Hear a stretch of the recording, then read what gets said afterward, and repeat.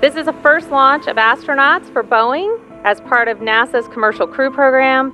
The next several days at Kennedy Space Center will be busy time as we prepare for the launch of Boeing's crew flight test. Preparing to fly NASA crew on the new Space Transportation System, which is only the 6th time in NASA's history that we've done this. This is an awesome time for all of us in this partnership.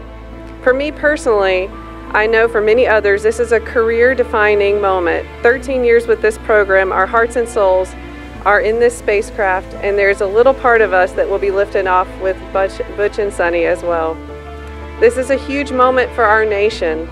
With Starliner launching crew, the U.S. will have 2 unique human transportation systems to Earth orbit, providing critical redundancy and access to the space station.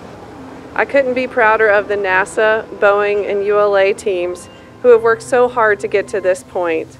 Go NASA, go Starliner. The astronauts who will fly for the first time ever in Boeing's Starliner spacecraft. Commander Butch Wilmore and pilot Sunny Williams, as you can see, suiting up for their mission into the history books.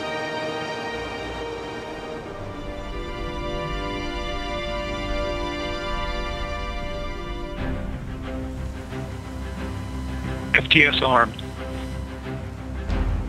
10, 9, 8, 7, 6, 5, 4, 3, 2, 1, ignition,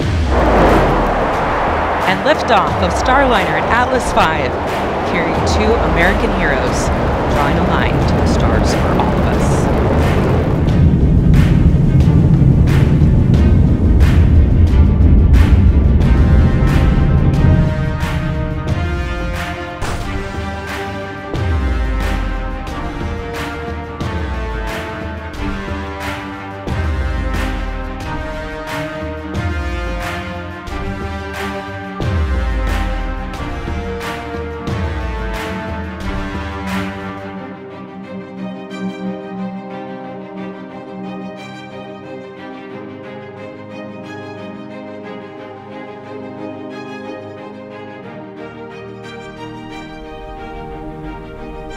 And we are coming up on 30 meters from the International Space Station, getting a beautiful view now of Starliner as it continues its approach.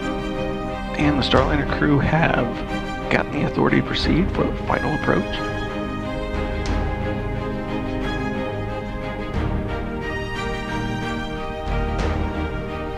Contact capture. We see the same.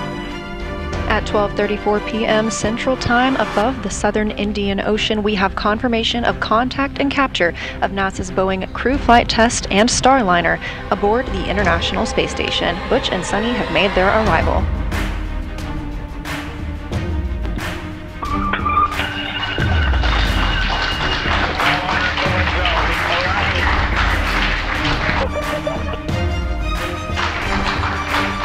Lots of cheering here in the room, big hugs.